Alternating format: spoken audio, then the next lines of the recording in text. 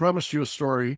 I'm going to give you my story. For years and years, I have told bar students, do not try to be your own coach. Don't try to save a few dollars and do it yourself, put together your self-study cocktail, we called it, because it just blows up. Bad things happen. And you would think after sharing this advice for over 30 years that I would be smart enough to follow my own advice in other areas of my life. As many of you, I went on vacation over New Year's, went to South America, took a cruise, and I decided, for reasons that are inexplicable, that I would be my own travel agent. I would do my own booking, and with the help of a big box travel booking company, I would take care of all of the travel arrangements. Great. Thinking that I knew something about it, although I've traveled almost not at all in my life. Got to Buenos Aires, ready to return home after vacation. And I had our travel documents, and I saw the airline and the airport, and all sounded good, and got on the tour bus to go visit Buenos Aires. And then the tour bus was going to drop us off at the airport. No problem. I've got this worked out. Arrived at the airport, stood in line for about an hour because it was Buenos Aires and a little crazy, and got to the front of the line and said, here's our documents. And the ticket agent said, oh, there's a problem. And I said, what's the problem? They said, well, you're at the wrong airport and you're at the wrong airline. With about 3 hours to spare, I thought, okay, I can do this. Raced outside, grabbed a taxi, went all the way across Buenos Aires to the local airport, and got in line again, only to find out I was in the wrong line. Still not the right airline after an hour's wait. Moved to another line, wrong airline, but I didn't wait an hour this time, but got to the front of the line, still wrong. Finally found the right airline, the right ticket counter. Now, I don't know how many of you have spent time in South America, but they don't have quite the same view of lines that we do in the United States. It was basically a free-for-all to get to the front.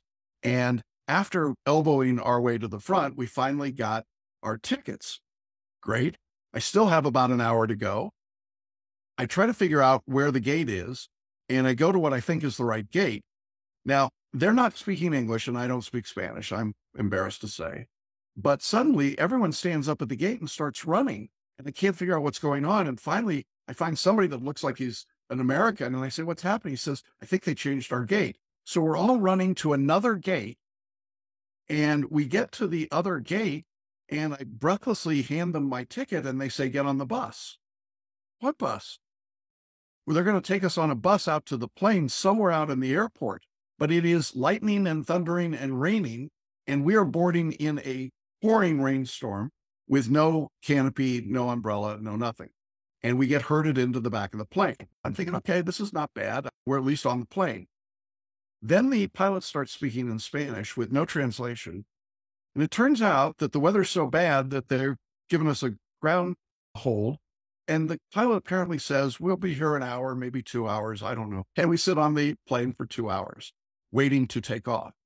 Now, I had given myself, because I was going to be a travel agent, 3 hours to make the connection. And we made it by about a half an hour. I could continue with the saga of all the bad things that happened, but the bottom line was it took us over 40 hours to get from Buenos Aires back to Denver.